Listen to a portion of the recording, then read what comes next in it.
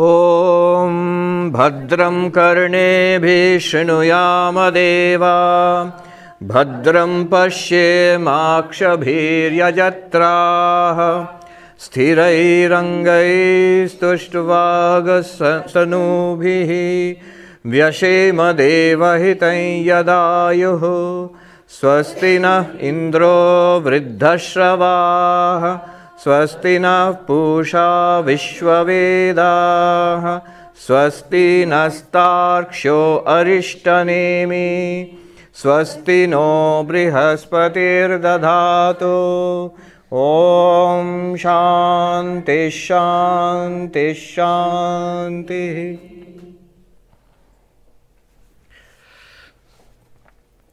So we are studying the third chapter of the Mandukya Karika, Advaita Prakaranam, the chapter on non-duality, where Gaudapada is attempting to prove on the basis of reasoning and experience that the self is non-dual, that there is one non-dual reality. Non-dual reality means without a second.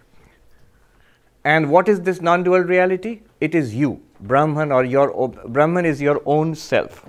You are that non-dual reality. If there is only one reality without a second, and you are that reality, it means the claim is that there is no reality apart from you.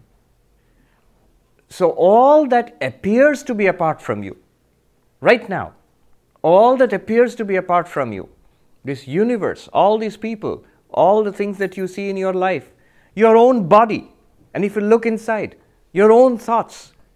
So even up to the thoughts, they all seem to be apart from you. All of them cannot be apart from you. Why? Because you are that non-dual reality without a second. In that case, the teaching is that which appears to be apart from you is an appearance alone. You are the reality which is appearing in this way. Which way? Here. That reality which you are, that existence, consciousness, bliss, is appearing as Jagat, as you, the Jiva, and also the God of religion, Ishvara. Jiva, Jagat, Ishvara is an appearance of that non-dual self which you actually are. This tremendous claim. And those who can assimilate this, that which appears as anatma, not the atma, if you can dismiss it as an appearance, and the atman alone is real, that is the central teaching. The discussion was going on about amani bhava, no mind. No mind, we understood, is not to stop thinking, is to spiritualize the mind. This knowledge which we have got, the mind must assimilate that knowledge. It must become a living reality for us. It is a living reality, we don't see it as that. After understanding this, after studying it, Shravana, then think over it. Every possible objection must be answered. Your intellect must be absolutely satisfied. And after that, assimilate it, make it real. How do you do that? How does mind become no mind? How does it become a spiritualized mind?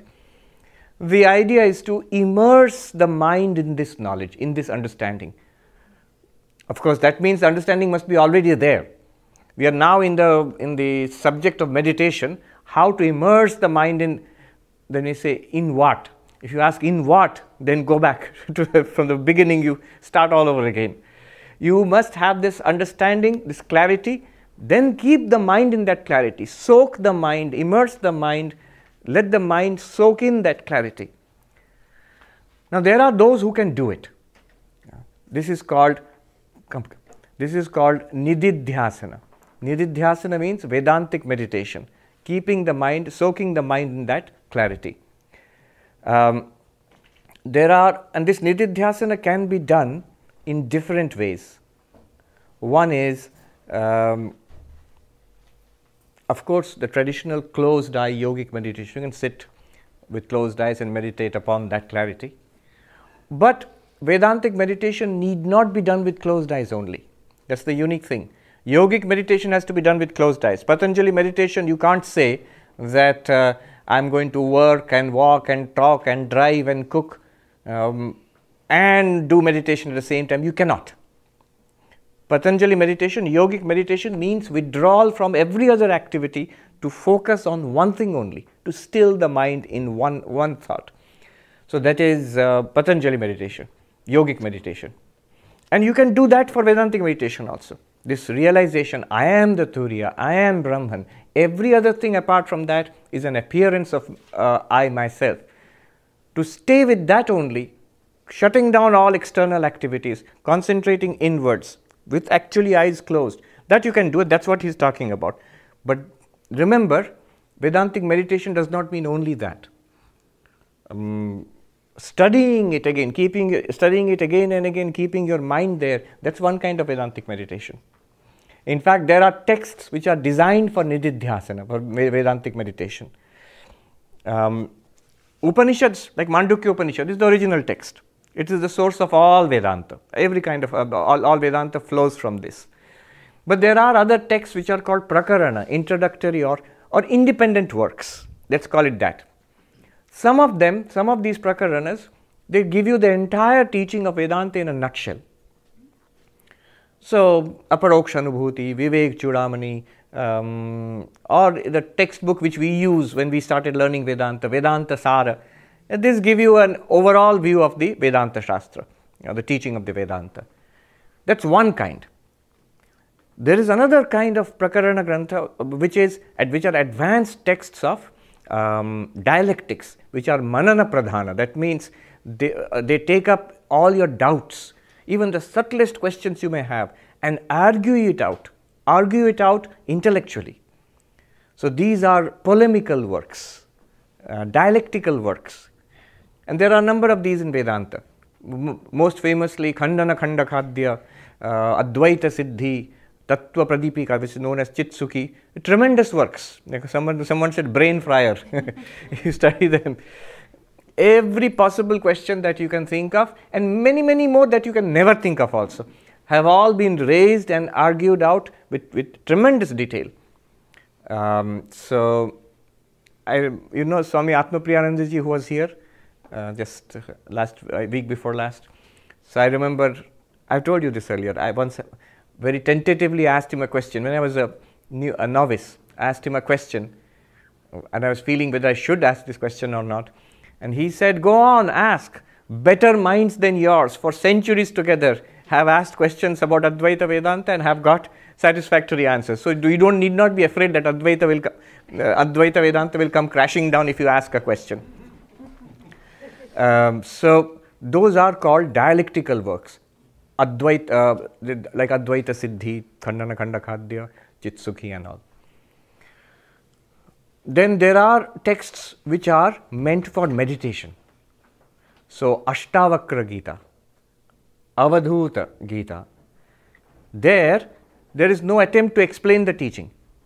There is no attempt to explain the teaching. There is no attempt to even argue out anything. There are no arguments, no reasoning, no argument, nothing is presented there.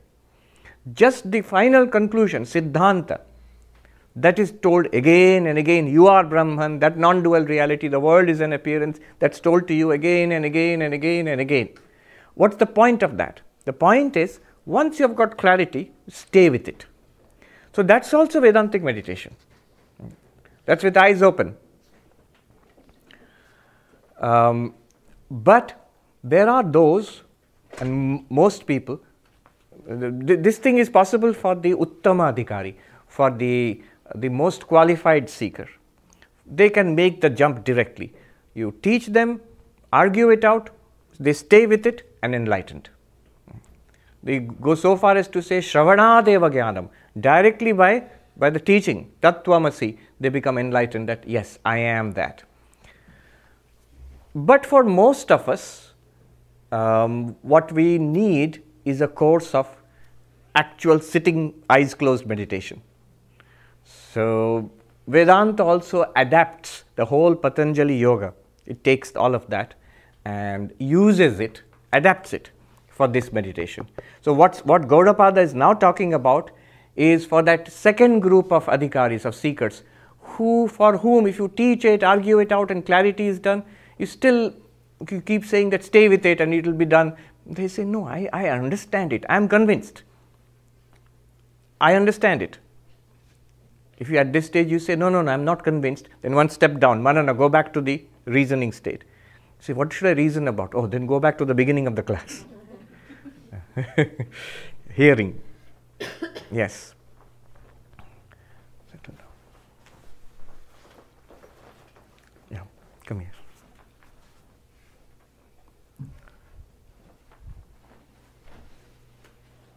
Or was I lost the thread?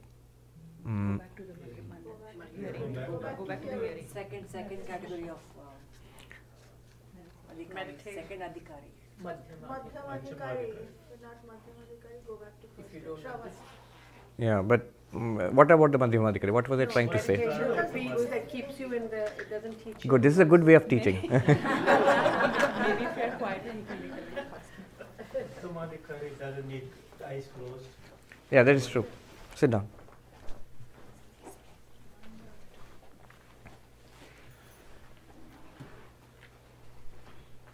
Normally people don't teach Vedanta like this. In traditional Vedanta, the teacher won't even look at you, won't even talk at you. Just take up the text, read it, explain it, whether you're coming, going. In the Indian, it's actually, this is much calmer than most Indian the schools where teaching is going on. People are coming, sitting down, getting up and going. That happens, and that's not a problem. There are sometimes hundreds of people. But the style of teaching is not like that, not like this, where I'm trying to interact with you or connect with you.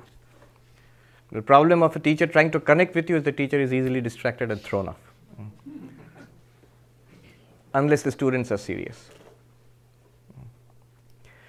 So, Gaudapada here is talking about that second group of seekers who need meditation. The traditional meditation, hours, every day, regularly, until you are convinced that yes, I am Brahman. This is a fact. Not just an understanding, not just something theoretical, but it's a fact. So until that point, this meditation is prescribed, and Gaudapada has been talking about that. And you remember he pointed out obstacles. If you remember 4 types of obstacles, what are they? Laye, the mind going to sleep. Vikṣiptaṃ, the mind getting scattered. Kaṣāyaṃ, the mind getting sort of paralyzed, maybe due to past samskaras or strong desires or whatever. And then rasasvada, the mind tasting happiness, peace, bliss. Not a very spiritual thing, but which sort of distracts you from the ultimate ananda, from realizing yourself as that ananda, where you try to enjoy the ananda in the mind. So these are the 4 obstacles. Laye, vikṣiptaṃ. So the mind is like first of all, most common problem is vikṣiptaṃ. Mind is scattered, and mind keeps going out into the world.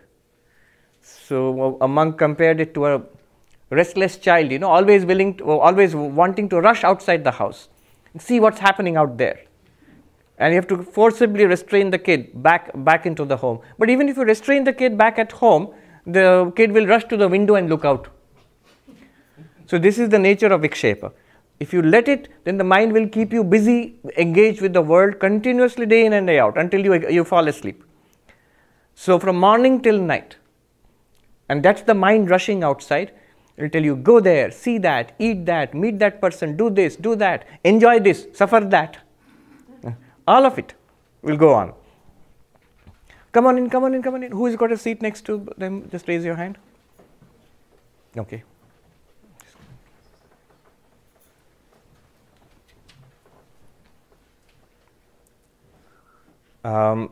So that's one thing that the kid does. If you forcibly keep the kid confined to the house, what will the kid do? It will rush to the window and look outside. If you forcibly keep the mind confined, no, this is the time for meditation. Sit quietly, eyes closed.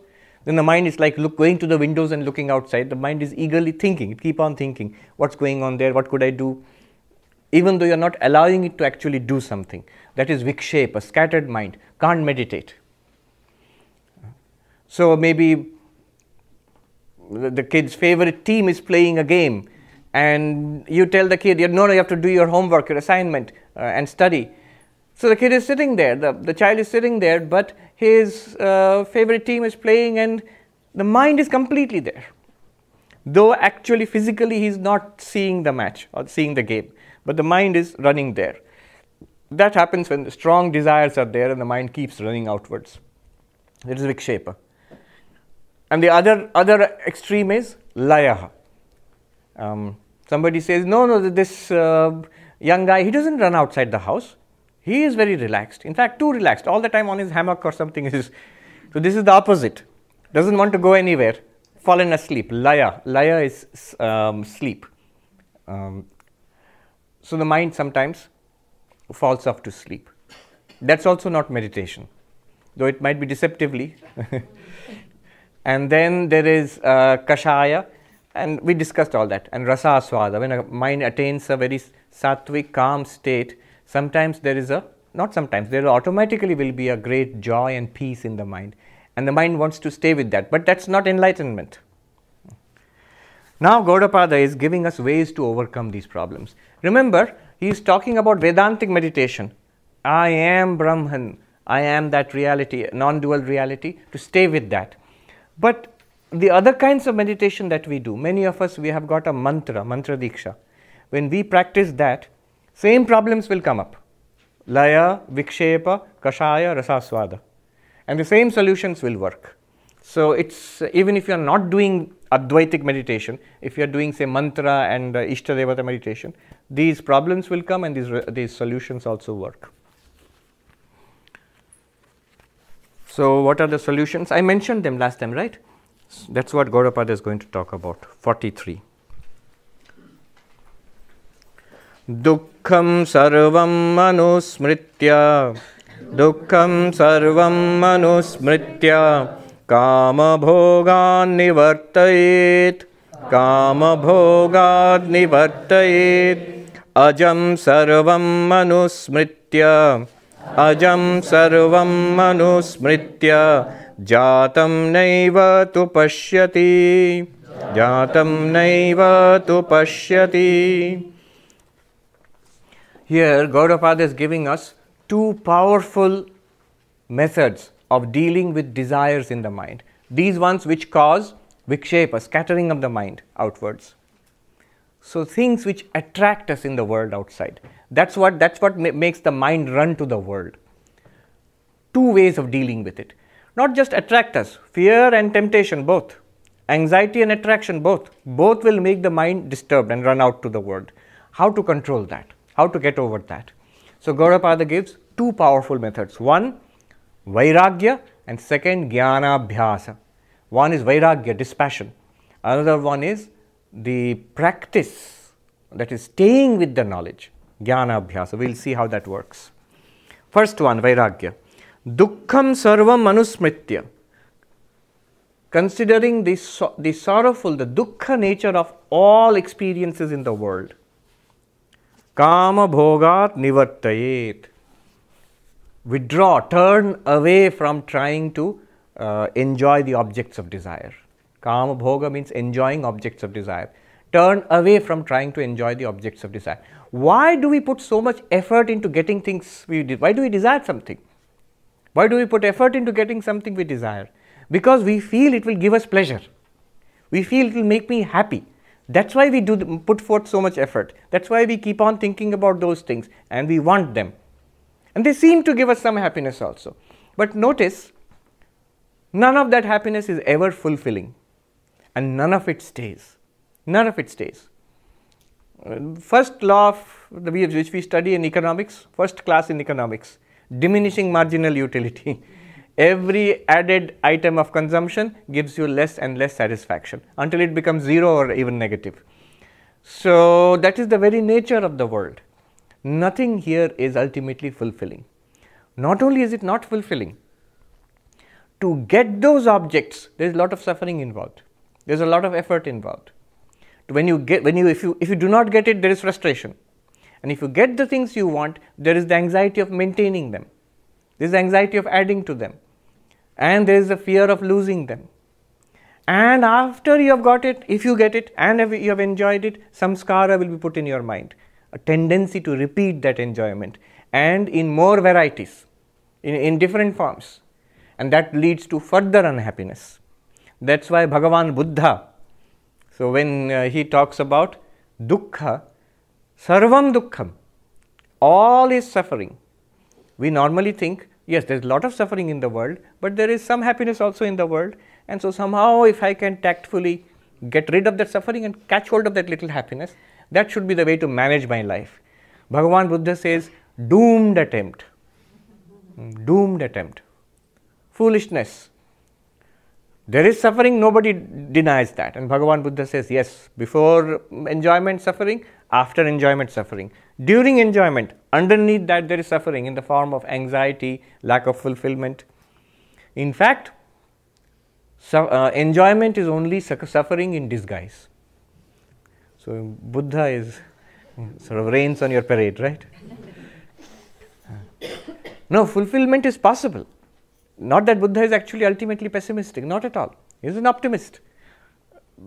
Fulfillment is possible in nirvana, in transcendence, but not in this samsara, not in this way. That's what Buddha wants to say.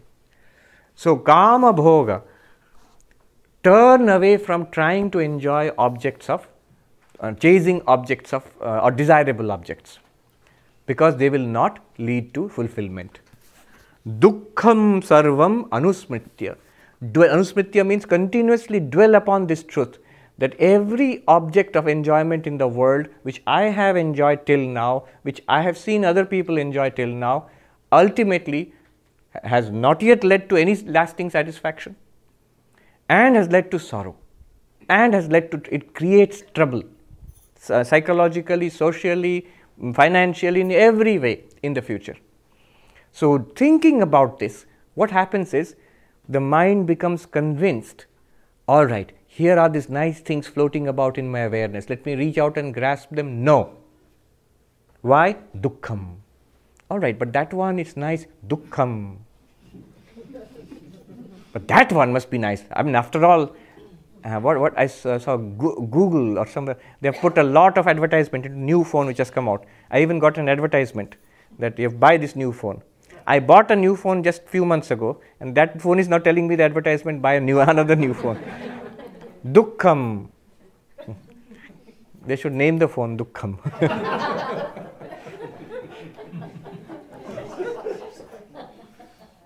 This is one powerful way. Bhagavad Gita says, Janma mrityu jara vyādhi dukkha doshanudarshanam. Etad jnanam iti proktam ajnanam yadato anyatha. It says birth, death, old age and disease. See the sorrow inherent in all of them. If you can notice, if you can recognize this sorrow inherent in all of them, etad jnanam iti proktam. This is called knowledge. And then he says, ajnanam yad ato anyatha. That which is other than this is ignorance. What is other than this? To see joy in, birth. No, sorrow.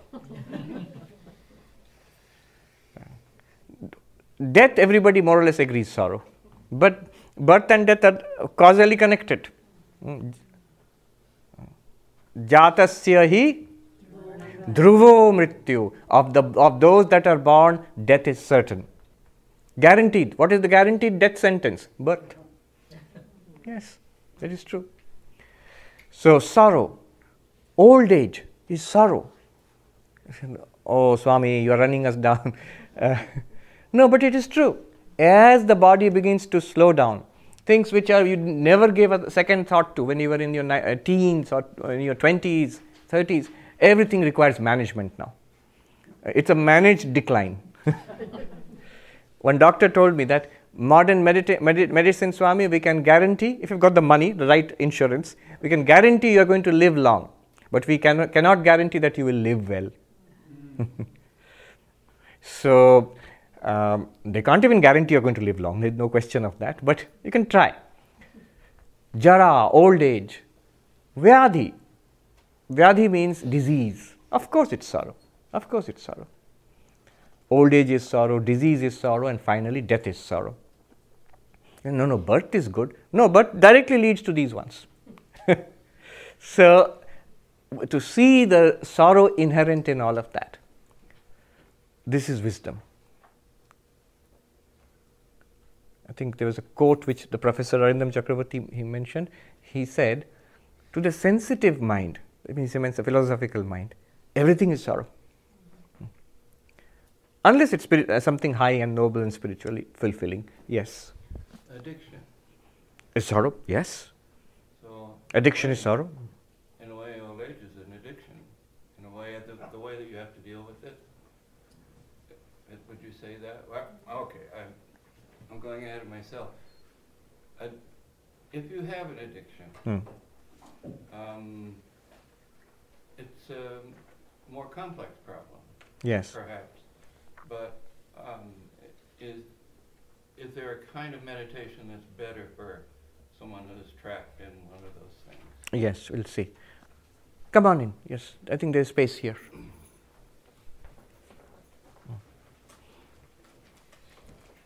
Yes, addiction is sorrow, and it's very interesting that you would bring up the question of addiction, because why do people get addicted? You get addicted in the pursuit of pleasure, of happiness. Nobody gets addicted to something when under the firm conviction that I'm going to be unhappy. No. You get addicted to something because it initially promises pleasure. This is rajasic pleasure. In the Bhagavad Gita it is said, yattadagre amritopamam pariname vishamiva. That which is like nectar in the beginning and the result is like poison. In consequence it's like poison. So the nature of addiction, Sri Ramakrishna gives the example of the man who jumped into the river. There was a flood and he saw something like an expensive rug flowing past, and he thought, why should it go to waste? Let me go and swim strongly against the flow and catch hold of it and rescue it and bring it back. When he goes up to it, he realizes it's a bear which was being swept along in the flood waters. And what does the bear do if you try to get hold of it? It gets hold of you. Bear hug. So it caught hold of the man, and the man was being swept away. And the people on the shore shouted, let go of the rug. Let go of the rug. We are going to drown. And he shouted back, let go of it. It doesn't let go of me. Come. Who's got a seat next to you? You've got a seat here, right here.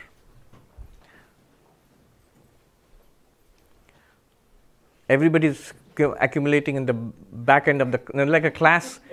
We used to always avoid the front row and sit at the back. In Hindi, kambal ko to maine chhod diya, kambal nahi chhodta hai. I let go of the rug or the blanket doesn't let go of me. But that's the nature of addiction. I caught hold of it at one time, now it's caught hold of me. And it's a big problem, especially in the West now, it's coming to India also. People get addicted and it's like being possessed by a ghost. You think, I am making the decision and I can come out of it, but you can't. Already, you've been taken over as if. So, this is one powerful method of overcoming this pursuit of objects of desire. Why is it a powerful method? Remember, we pursue these objects in the hope of pleasure. If you are some way convinced, at least you begin to see that no, there is pain and suffering associated with these things. Everything that we think will give us worldly pleasure, there is pain and suffering associated with it. Then we will draw back from that. This turning away. Automatically you turn away from experiences which give you unhappiness. The experiences which seem to promise happiness, you will also turn away from that if you are convinced that it also is dukkha hidden in that. This is one method. This is called vairagya. Remember, why are we trying to do this? It's not an end in itself. The end is to meditate. Otherwise, vikṣiptaṃ, the first problem, the mind will get scattered. Second problem. Now a more powerful method. Second method. Ajaṃ sarvamanusmṛtya jātaṃ naiva tu paśyati. Reflect upon the teaching that you have got till now in Mandukya, from Mandukya Upanishad. The first chapter, second chapter, now in the third chapter. This entire teaching, reflect upon it. That which you seem to think is an object, desirable object outside, which I will think about, which I will yearn for, which I will try to pursue and finally get it and enjoy it. What you're thinking, is it not an illusion? Remember the princess of Kashi. You alone are appearing in this way. The entire world that you see in the waking state, the entire world that you see in the dream state, and the darkness of the deep sleep, they are nothing but you, the Atma. You, the Turiya, you are appearing in these ways. You alone appear as the object and the subject which experiences the object. Both subject and object are not real. You are the reality. When you reflect upon this, that the object I am pursuing is not a real independent entity out there, which I must get, add to myself to make myself happy. No, no such thing. It's an appearance in me, the consciousness. It is nothing apart from me. Then the desire for getting that itself will drop away, because the desire is based on foolishness, on ignorance. The desire itself will drop away. Mithyatva, looking at the falsity of that. If somebody says, so how much desire do you have for the $1 million you won in lottery in the last night's dream? Nothing. Swami, it was all nice till you said last night's dream. $1 million, you won lottery, oh great, great, great. In last night's dream, oh, the whole thing is gone now. Why? It's still $1 million, you still won it, still it was a lottery. It's not real. The moment something is not real, all its desirability, that what makes it worthwhile to pursue, stops. It still looks like the same thing, it feels like the same thing, but it's not real. The things which you see on the cinema, I have given the example earlier, the first and the only 3D movie I ever saw when we were kids. It was back in India, you have to put on glasses to see 3D effects. And there were this plate of Indian sweets, laddu, and it would float out of the screen and enticingly dance before your very nose.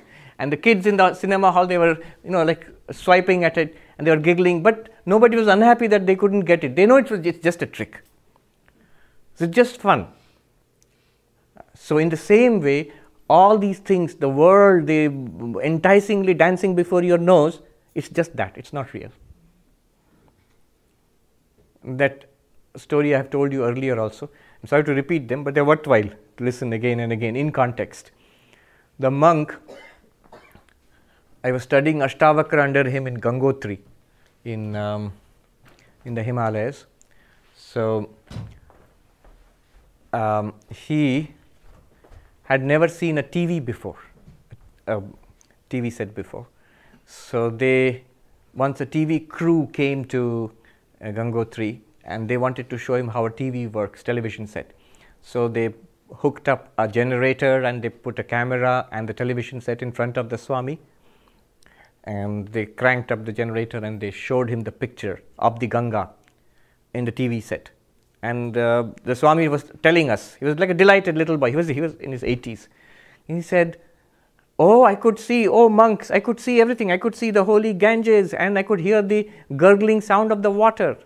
Sab dikhta hai Mahatma ji, Ganga ji dikhti hai, pani ki kalkalahat bhi sunai deti hai. You can hear all of that and you can see the water. Then he said to the film crew director, my dear sir, can you give me a glass of water? Babu, isse ek lota Ganga jal dijiye.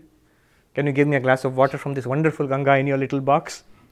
And the man laughed and he said, oh Swami, what are you saying? There's nothing here, it just looks like that. Isme hai kuch nahi, dikhta hai. It looks like that. And then the Swami looked at all of us. I still remember, with a thrill, he sweeping, he showed the mountains and the caves and the glaciers and the Ganga running down just below us and the Deodar forests, and he said, to ye sab Mahatma ji kuch nahi hai, dikhta hai. All of this, dear monks, it looks like that. But looks like that means you can see it, hear it, smell it, taste it, touch it, it's not real. Swami, how can that be? If you can see it, hear it, smell it, taste it, touch it, it's not real. Think about your dreams. Don't you see the things there? Don't you hear sounds? Don't you taste and touch? And yet, not real. Not real. Just because only it is a screen and you are just seeing it, That's why it's not real. No. Then people added sound to it. First they were only silent movies. Then they made it color. They first added sound, talkies. And then they added color to it. Did it become real? No. And now I hear there's something called 4D or something where they have added motion. So you can sit in the chair and watching the movie. So when the car is moving or the train is moving, your chair will also shake. Chair will also shake.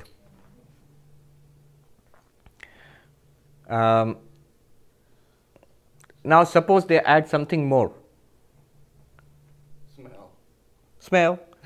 And that they did that. I heard in somebody's phone or something. Somebody is vibrating there.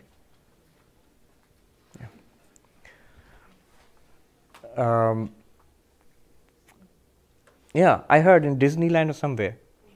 So it's a big screen, and they will someday show a flower, and the chair, in your chair there will be a little tube which will squirt a burst of fragrance, and you will smell it. You can not only see it, hear it, but also smell it. And now they are thinking about haptics and sensors on your gloves, which means it will give, if you're trying to hold a cup in 3D, you're wearing those goggles, and you can see a table and a cup, and you reach out to hold the cup. And the sensors on your glove will generate pressure, so you feel like you're holding something, and lift it. Is it real? No. You are tough customers. What else will it take to satisfy you that it's real? It's magic, but it's not real. It's still not real. All 5 senses, you can give fullest input to the 5 senses, still not real, it's generated. Now, there's a Vedantic experiment. Suppose you add a little more to it. You can actually see what the hero of the movie is seeing, hear what he is hearing, smell, taste, touch, all of that you're feeling. And you have no sensation of your own body sitting in the cinema hall now. Suppose you're just in the skin of the character in the movie. How real that would feel. Now add one more thing to it. Suppose you could sense the thoughts of the hero, all the emotions of the hero. And not so difficult to imagine. In a very good movie, you actually sympathize with the actors, and you cry and laugh and all of that you do. So it's not difficult to recreate the emotions. Suppose you feel the emotions, the thoughts of the character, the emotions of the character, and you lose sight of what you are, sitting on the chair and watching a movie. Then will it not feel absolutely real? And yet it won't be real. That is tremendous. Not particularly tremendous. Every night you do it in your dreams. You do exactly this in your dreams. It's still not real. He says, moment you realize it's not real, even while you're seeing it, hearing it, smelling it, tasting it, the desire for it will not be there. This is a deeper method. Jnana-abhyasa, it says. Ajaṃ sarvamanusmṛtya. So Gaudapada has its own terminology. Ajaṃ. Did you have a question? Yes. Is there Vedanta commentary on like paśyati? Because there's a lot of people who talk about herbs and things like that, ayahuasca trips and stuff for radical experiences. Is that fall into the realm of not real? Of course, it's not real. You shouldn't even have to ask, what's real in Vedanta? What's real? Satchidananda. The consciousness alone is real. Existence alone is real. Any object is unreal. That which is object, by virtue of being an object, unreal. That which is limited, by virtue of being unlimited, is unreal. That which comes and goes, by virtue of being temporary, is unreal. Vishayatvad, jadatvad, parichannatvad, anityatvad, asat.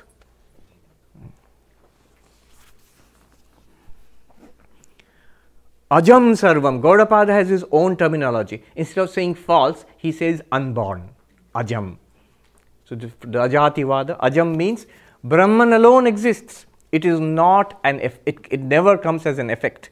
It is not a cause of the universe. So the universe is never really born from Brahman. It's not a second thing which is born from Brahman. It's an appearance in Brahman.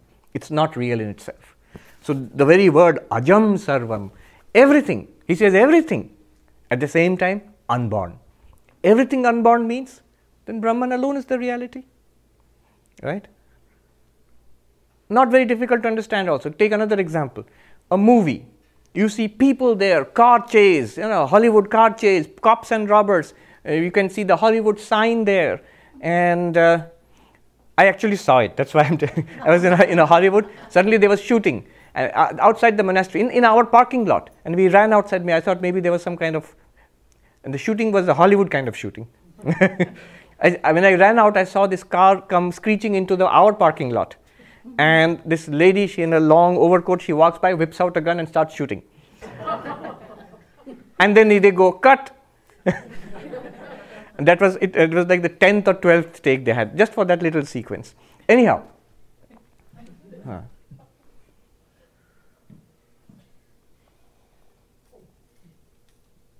Hollywood, see, I lose track, lost track of ajaṃ, unborn. So when you finally see the effects on the screen, you will see car and the lady coming and shooting and the Hollywood sign there, and maybe a monk coming out and looking like this.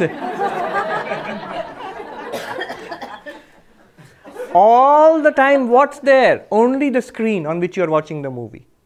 Then can you not say ajaṃ sarvam? Sarvam, all this that you see, the car and the people and the shooting and the monk and the Hollywood sign and all of it, ajaṃ, unborn. What? The screen is just the screen. It has never become these things.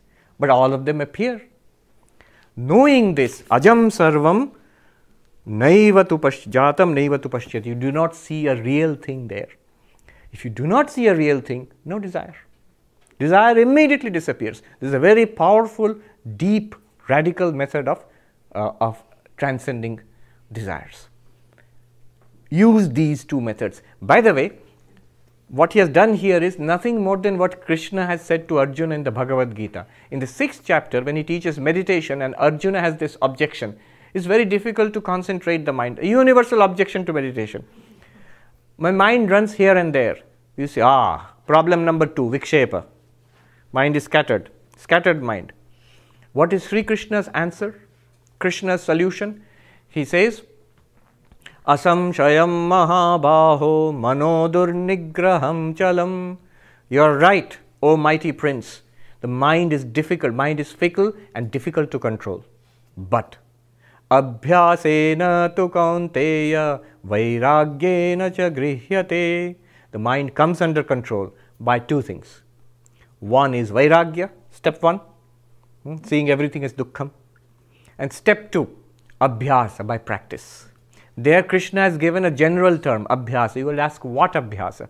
Krishna would say, whatever your abhyasa is. Here, Gaudapada is much more precise. He says, abhyasa here means, in the context of Mandukya, seeing the appearance nature, the unborn nature of all those things, especially the things you find desirable and the things that you find scary. That which is causing anxiety in you. Ajaṃ sarvam. Nothing to you. An appearance. That which is causing attraction, whether it's anxiety or attraction, fear or fascination, they are ajaṃ sarvam. What is it to you? You alone are there. Because of you, all of these are appearing. Horror movie or comedy? Movie. It's a movie. So exactly what Krishna has said, but Krishna has given the general case. Here Gaudapada gives a specific technique. Yes. Maharaj, I can see dosha in cars and houses, in objects, but how can see dosha in tremendous engagement and flow? That Dosha means? Dosha means like problematics, like underlying suffering. Yes. In engagement and flow. But engagement and flow in what? Engagement, people find engagement and flow, you can play tennis, you can, one person can get a lot of flow in eating the things he likes, or whatever. In many worldly activities you can get tremendous engagement. And if the purpose there is, by this I will be satisfied. Will you be satisfied by this? No. Temporarily one may be very engaged in it. Job satisfaction, you're doing good, well. But at the end of it, it is not, satisfaction does not lie there. During the activity, you cannot do this. This must be something that insight must be there all the time. So when it's necessary, if the activity is there, you have to do it. If it's a job, you have to do it. If it's a family, you have to take care of it. If it's your own health, your own personal finances, you have to take care of it. But to think that my satisfaction lies in this, I will get fulfillment from this, I will get purnatvam, completion from this. No. There is suffering before this, there is suffering during this, and the consequence of this is also suffering. Be sure about it. Every activity in the world is pervaded by unhappiness. Proof, look at our own lives. In spite of our best efforts, what is the whole project of my life? To make I, me, myself happy. That's my one-pointed project. Show me one exception. You say, no, Mahatma Gandhi, Mother. No, they also had exactly the same project. They just did it more wisely than us. They realized that identifying yourself with the larger masses, doing things for others, makes I, me, myself more happy. So to make I, me, myself happy, that's my project. How are we doing? After 20 years of trying that, 40 years of trying that, 60 years of trying that, 95 years of trying that, how are we doing? Progress report. I can, without knowing anything about you, I can guarantee one thing, that all our efforts which we have done in the samsara, in the worldly sense, will not give the desired results. But if you have done anything spiritual, that will give, to that extent you will get positive results from it. Yes. Swami, this is the Buddha's teachings, and you're teaching us this too, so it's very hard to say anything against it. Yes. But the concept of sarvam duḥkhaṃ Yes. is very pessimistic to me, at least. There is the way we lead our life. There are joys, there are pains, and there are pleasures. And most people here know that is part of life. Yes. If all our life was only pain, Yes. then that would be the only state, and there would be that would be life. Yes. There would be no other state. If we knew that everything is sorrow, sarvam duḥkhaṃ, Yes. then that is your life. Yes. Right? There's no pleasure. It's just all pain. Yes. The reason we have pain is because we have pleasure. Mm-hmm. So why can't we aspire to basically navigate and thread the needle of pleasure and pain? Yeah. And come to Mandukya class Right. and aspire to figure out what is it the greater purpose of life is, and what is it this is about us, right? And is this real or not real, and what is truly real, and the happinesses and the sorrows we feel are all very fleeting. They're Yes. not permanent. Right. Then it's match when you understand is good for the minute you want, but it's not permanent happiness. Why can't we lead our life with that balance as opposed to saying sarvam duḥkhaṃ? But what you said as balance is that sarvam duḥkhaṃ. You see, cut out the spiritual insight from this. It doesn't have to come from Mandukya. It can come from Buddha. It can come from just a person reaching some maturity in life. If you remove that, think of a young person, healthy, educated, enthusiastic, and also very worldly. And this is where I'll get my fulfillment. Will he or she get fulfillment in this world? No. No. But most people here realize that. Most people here realize that. That's what I would argue. Yeah, most people here, right, most people here realize that. Most people outside don't realize that. Even if they do realize it, you know what is the conclusion they come to without thinking about it? The conclusion they come to is, well, this is the way it is, nothing more to be done. Do the best you can in this world. Isn't the conclusion that most people come to outside, those who are not spiritual in some sense? But that is pessimism. Buddha is not pessimistic. What is pessimism? Yeah, I thought I'm going to be really happy in this world, and I had the means to do it, but it hasn't quite worked out that way, and most people now I realize are unhappy, and very soon I'm going to get old and sick and die, and I guess this is all that there is to it. Well, what to do? This is life. Make the best of it. Let's manage things. This is the brand name, this is card-carrying pessimism. Buddha says just the opposite. He says there is something beyond this.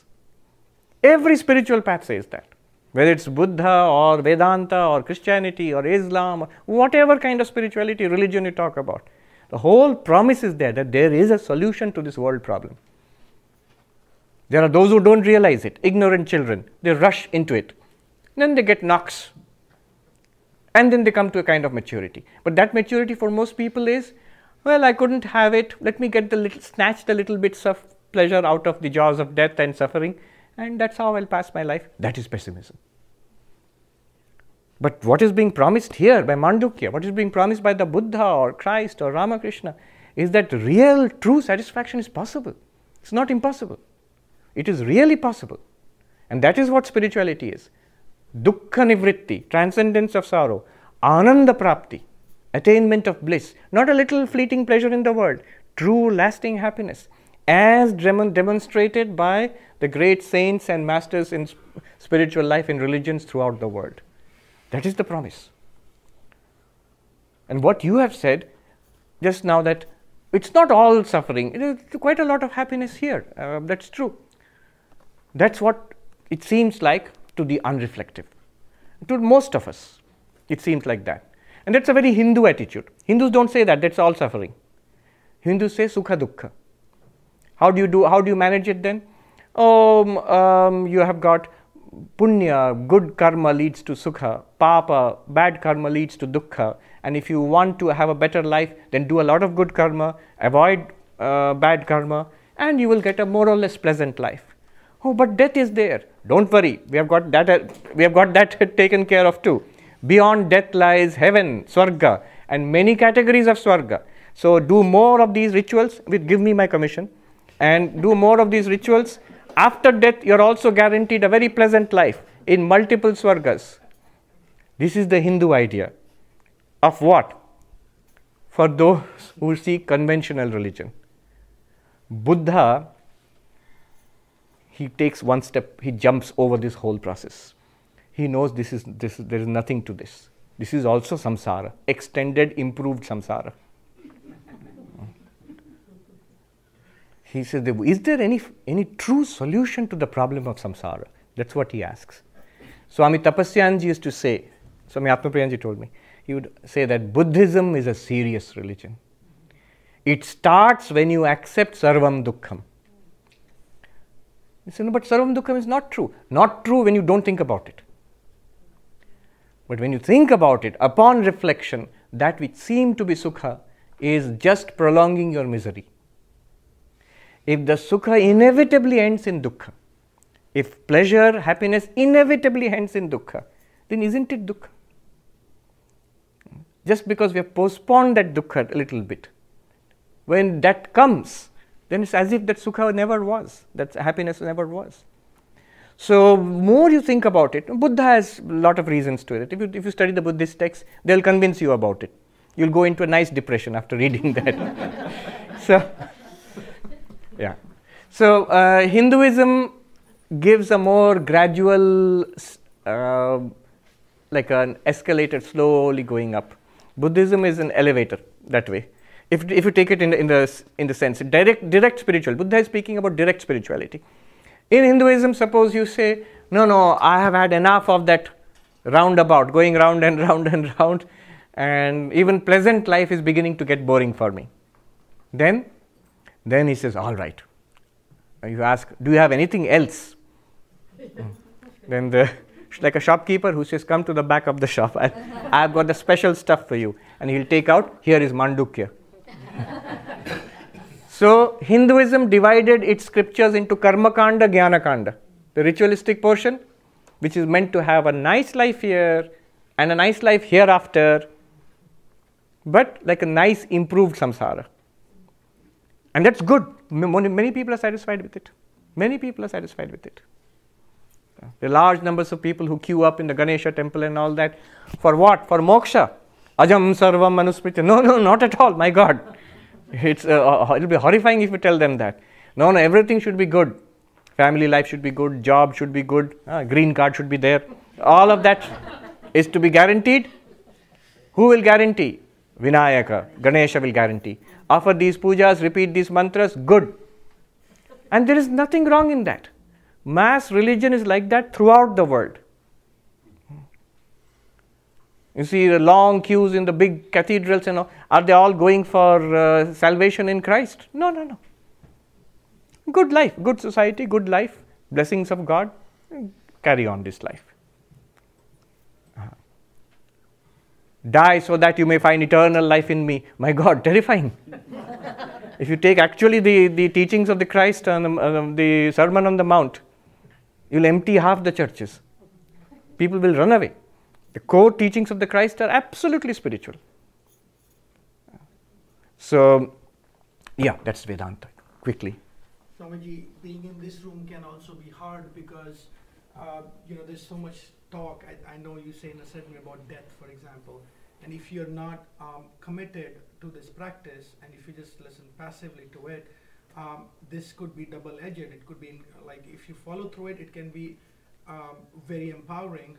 But if you don't, then it can be very depressing too. Well, that's a blessed depression. Because on the other side of it, see, if I'm depressed about dying, what can I do? I can't kill myself, because that's what I'm depressed about. Then I can think about transcending death. Then what is the recommendation in the Upanishads, Gita, religions? What do they tell us? Take a look at that. Yes, at first it can be depressing. But we are all committed in one sense or the other. Why should you be here on a Wednesday afternoon? In one sense, we are all committed. There's certain amount of maturity to be had, some amount of maturity, spiritual maturity, to sit and listen to this day after day, week after week, month after month, year after year, and to actually like it. There are people who would find it intolerable. There are people who would find it boring. People who find it intolerable. People who find it... See, Uttarakhand, the way they speak the Hindi, I'll translate. One person goes to a Swami, actually that person said later on, a great teacher of non-duality. The way we say, these are the qualifications for Vedanta, we say. Instead of saying those things, he said, the Swami said to that person who had come, Panditji, kamana ho to kama ke aao, bhog na ho to bhog ke aao. If you want to earn money, go and earn money and come back. If you want to experience things in the world, pleasures and all, go and experience things and come back. Mukti to chutki mein milegi aapko. Liberation is there in a snap of a finger. But those things are samsara. Those things are not liberation, and liberation is not those things. If you want nice, healthy body, a yoga studio is there. If you want to be like very rich, Wall Street is there, try your luck. Remember again, all of these things, just because it's there, not that you will get it. Karma must be there, good karma must be there. If you want to be famous, Hollywood is there. If you want to be very learned, Columbia University is there. And all of them have their process. They have their own dharma and practice. Go and do it. That is not moksha. Moksha is something separate. Those things take effort, time, karma, and all of them are subject to end. The only thing you will come away from those is with little bit of experience. Yes. Swamiji, can't one keep the teaching, that you've taught us, that it's really, all of this is an appearance, and with that foundation or within that framework, whatever pleasure one gets, now I'm talking about, ethical pleasure, obviously, enjoying that, knowing that it's absolutely, absolutely. No. Dukkha also, sure. Also knowing that it's just an appearance. Yes, yes, absolutely. But you're already saying that on the basis of Vedantic knowledge. Yeah. You can't, just because you read this, you can't stop life. Life will continue. Now what do? Now you use this knowledge to face life. Even the pleasures, he will say, don't get attached. Even the pains, don't take it too seriously. How can you not get attached? How can you not take it seriously? On the basis of this knowledge, even before you are enlightened. Just because you come to the class, life will not stop. When you step outside the world, life is there. So all of us will keep on living our lives, but what bearing will this knowledge have? It helps you. In fact, Upanishad, the meaning of the word Upanishad, in Kathopanishad commentary, Shankaracharya says there are 3 meanings. All 3 are correct. Shader Dhatur, he says, Visharana Gati Avasadhanartha. Visharana Gati Avasadhanartha. Gati means it takes you to Brahman. That means it makes you realize you are Brahman. Upanishad makes you do that. Visharana means it destroys. It destroys ignorance. And avasadhana means to destroy ignorance. Visharana means to reduce, to loosen. it loosens the bonds of samsara. Even before you're enlightened, you will see samsara weighs less heavily on you because of this knowledge. Otherwise, samsara seems so, pardon the expression, so damn serious. It's no longer that serious anymore.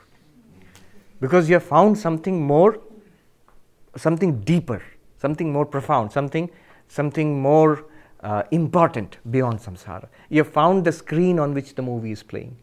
At least we have got the intimation of it, that there is such a thing. That's what religion tries to do, spirituality. All right, let's move a little further. I wanted to finish it. We've done only one verse.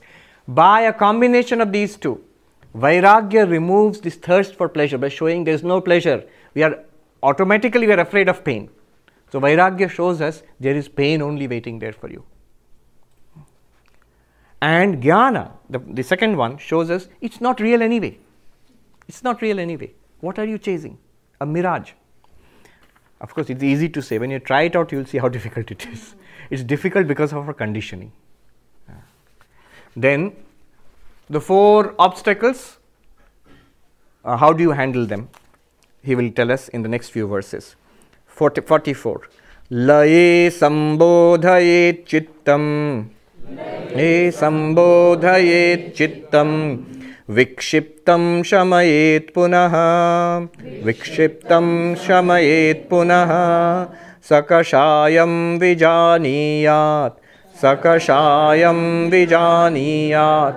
saṃprāptaṃ na cālayet. saṃprāptaṃ na cālayet. Simple solutions. So if the mind falls asleep, saṃbodhayet, awaken. Vikṣiptaṃ, if the mind is scattered, śamayet, quieten it.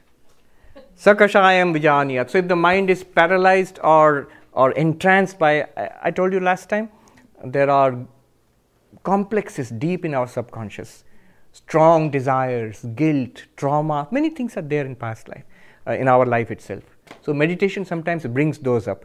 And the mind, as it were, like a serpent entranced by the flute of the serpent player, it gets stuck there. It can't think of anything else. Sometimes those things happen. Sometimes, if you're lucky, you're free of those things. But mostly sleep or disturbed mind, that is scattered mind, these two are the main problems. But then this is another kind of problem where the mind is fixed, but not fixed on the spiritual thing, not on what you are meditating upon, but on this thing which is boiled up from deep inside. The only thing you can do is vijānīyāt. Remain in your awareness that I am the witness consciousness. This is nothing. I alone am appearing as this demon in my awareness. It will disappear after some time. Again, very easy to say. This is what I think the psychoanalysts used to do. They would ask you to talk about it, bring it to the conscious level, and slowly those complexes would loosen and disappear, hopefully. And then he says, when the mind becomes calm, neither scattered, nor sleepy, nor entranced by some kind of desire or past memory, when it's absolutely calm. Calm means not thoughtless. Aham brahmasmi. I am that one unflickering awareness all the time. That clarity is there. Stay there, he says. Na cālayet. Don't disturb it any further. Let it be there. There also a certain bliss, a happiness will come. That also you have to reject. That will come, he'll say next. But something is bothering me. Let me just see. I just gave you the meaning of the Upanishad, but I made a mistake, I think. In the Kathopanishad Bhashya, in the introduction, Shankaracharya gives you the meanings of the word Upanishad.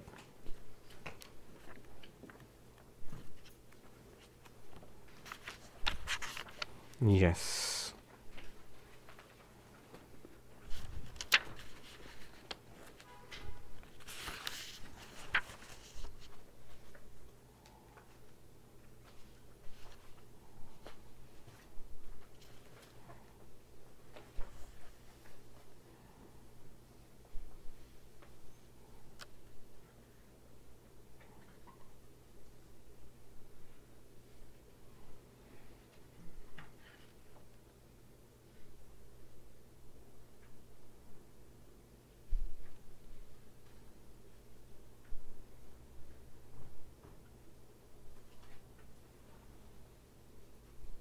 Right. So, three meanings of the word Upanishad.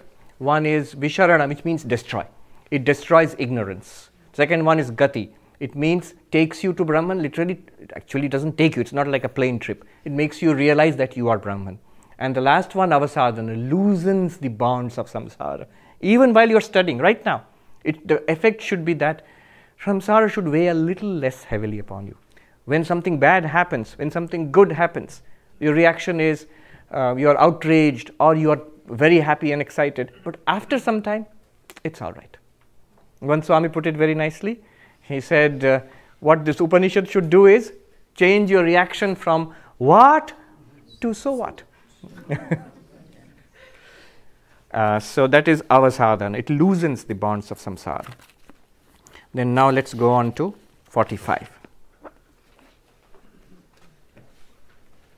Na svādayetsukhaṃ tatra, na svādayetsukhaṃ tatra, niḥsaṅgaḥ prajñayā bhavet, niḥsaṅgaḥ prajñayā bhavet, niścalaṃ niścaraccittamē, niścalaṃ niścaraccittamē, ekīkuryātprayatnataḥ, ekīkuryātprayatnataḥ.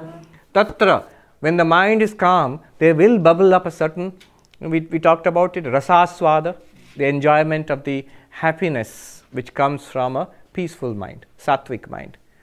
Na svādayet rasam tatra. Don't get stuck there. So beautiful, so nice. Addicted to meditation. You say, Swami, that's nice. No, again, that's also an addiction. Then such people I've seen yogis, some monks who are very good meditators, but sometimes they become, some kind of selfishness is there. My routine, my peace of mind, don't disturb me. That happens, even without knowing it. It seems spiritual, but it is also a kind of, see, world is, sometimes there will be disturbance, sometimes there will be no disturbance. Sometimes mind will be peaceful, sometimes mind will not be peaceful. You are the Atman. You are one, the same undivided consciousness behind all minds. How many minds will you make calm? You make one mind calm by meditation. What about the other 7 billion minds of human beings? Forget the lion's mind and the elephant's mind. All are sukshma shariras. How much calmness is there? Nowhere.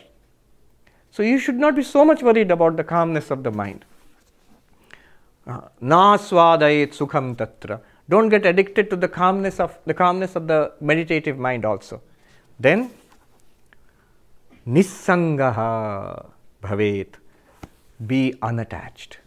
Great. One takeaway from this verse, or even from today's class, this word, if you can take it, most of the problems of your life are solved right now. It's one practice. Niḥsaṅgaḥ. Detachment. Detached from what? Unattached to what? Everything and every experience in life. Husband, wife, children, job, places to stay, your good experiences, and yes, bad experiences, all come and go. Peaceful mind will go. Guaranteed. Meditative mind will go. Devotional mind, wonderful, religious mind, spiritual mind will go. You might be shocked to hear that. It will go. Don't misunderstand me. This is Mandukya. Misunderstanding, disastrous.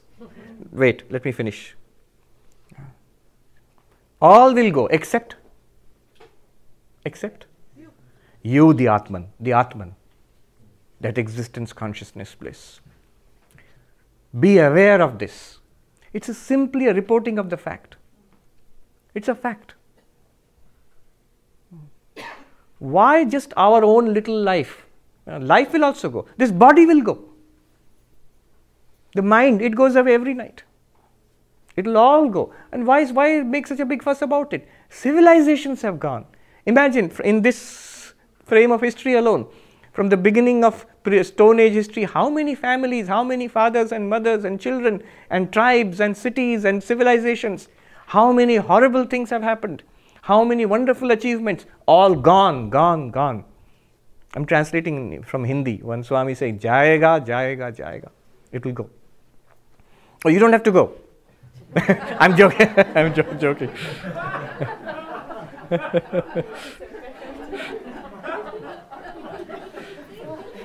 So, no, that's all right.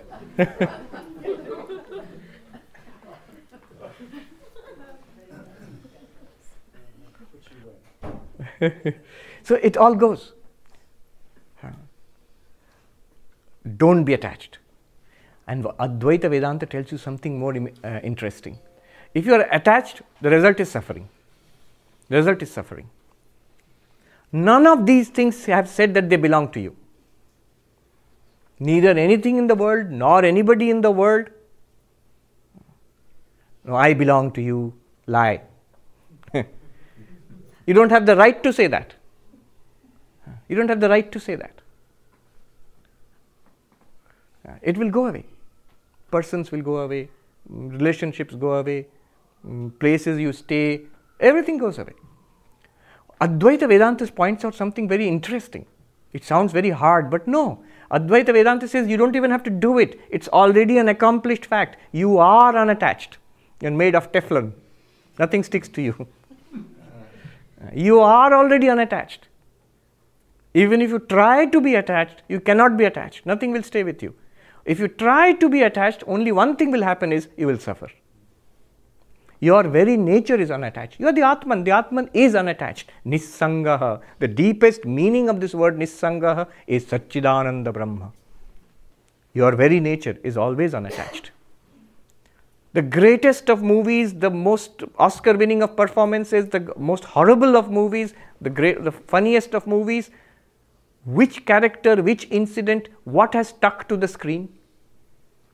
After a movie, does somebody have to come with a pail of water and wash out the screen because it's become very messy?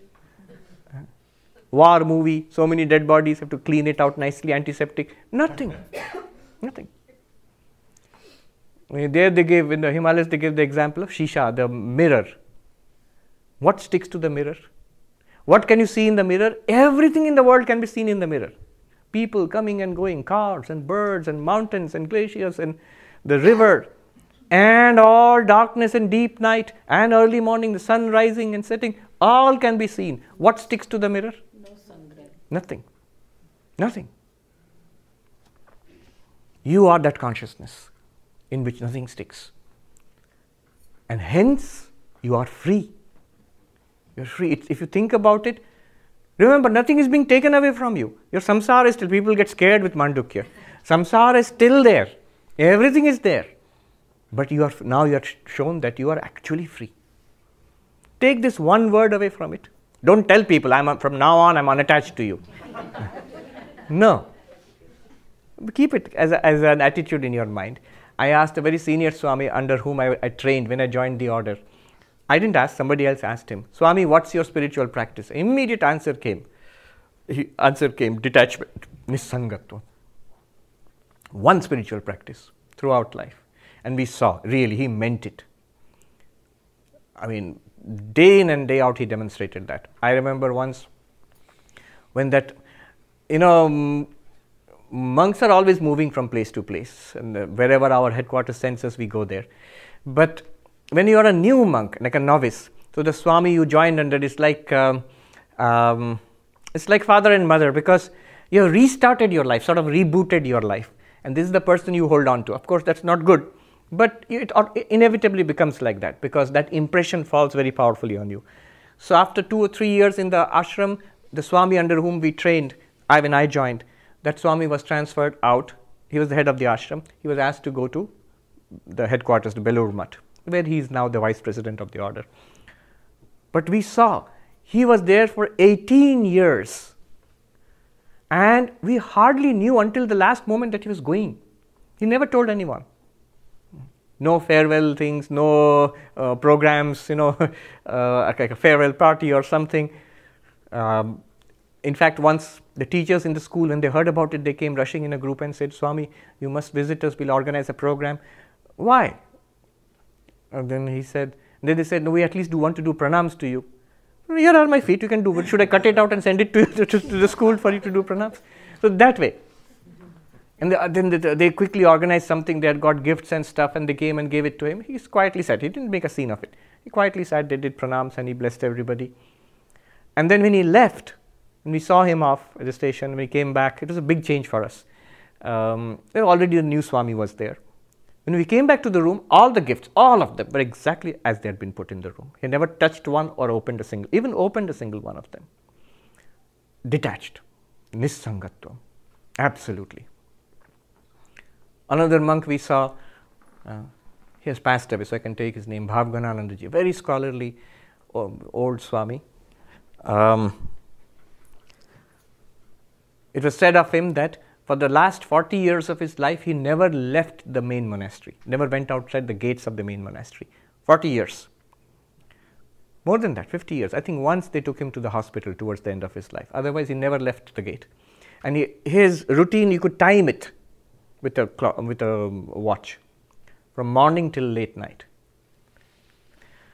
Yet, this person who has never left the monastery in his life in the last 40, 50 years, half a century, yet every day he would practice leaving the monastery. Not even attached to the monastery. At 5 o'clock every day, what he would do, the old Swami was bent over like this. He would walk down to his room, and whatever little possessions he had, he would put on one ochre robe which served as his bed sheet. And then he would put his possessions and would make quite a big bundle like this.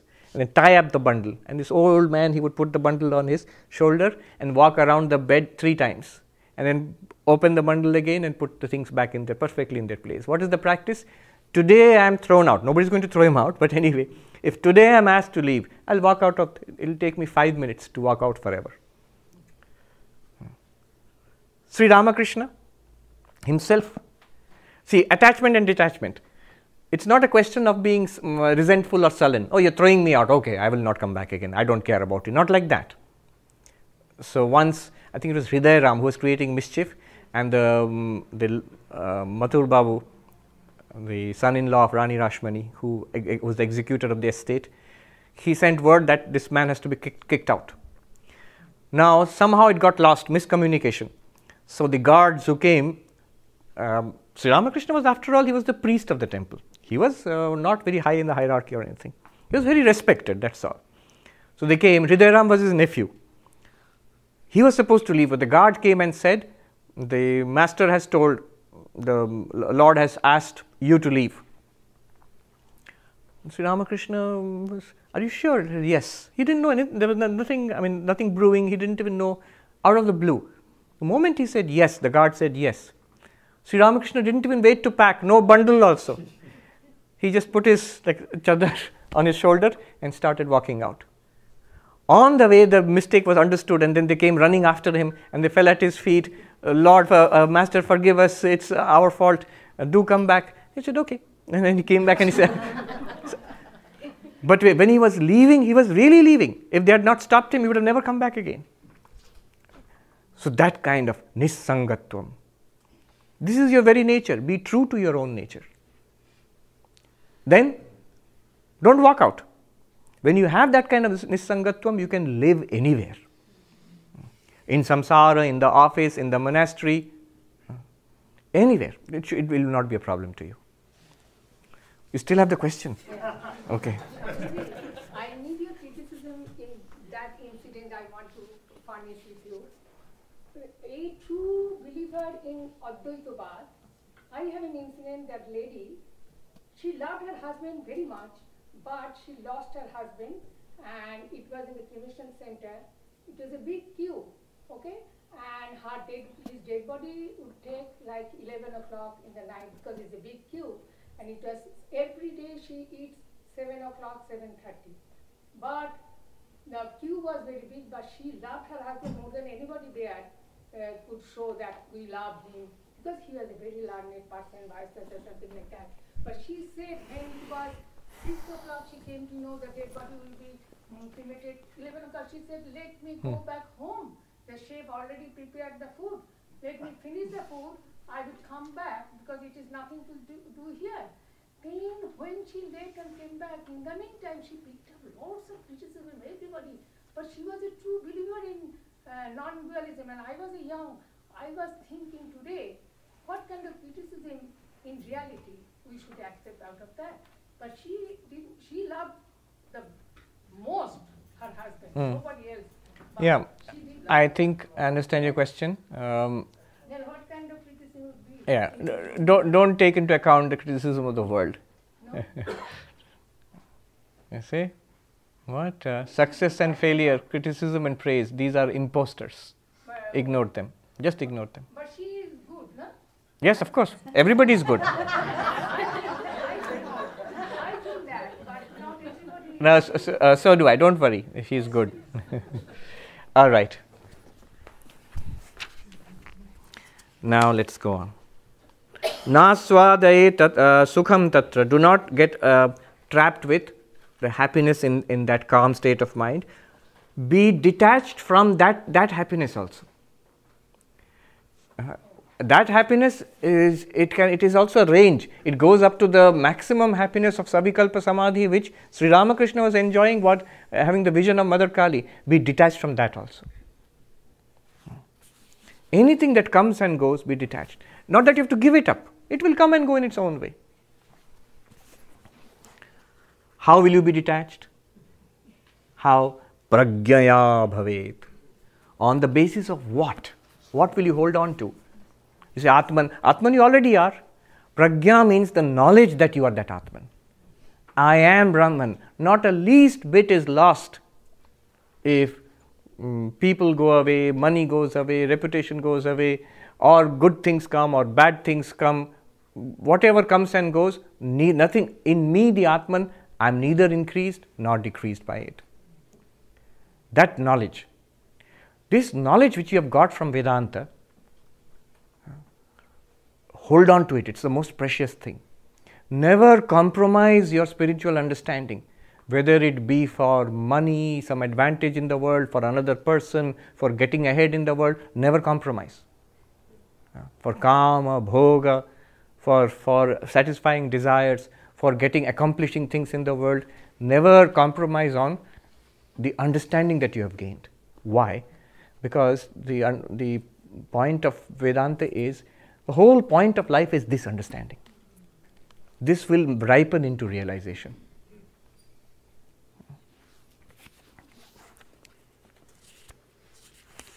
Then, niścalaṃ, when the mind is, make the mind steady, calm, concentrated. What are we aiming for here? Samadhi. Which samadhi? Yogic samadhi here.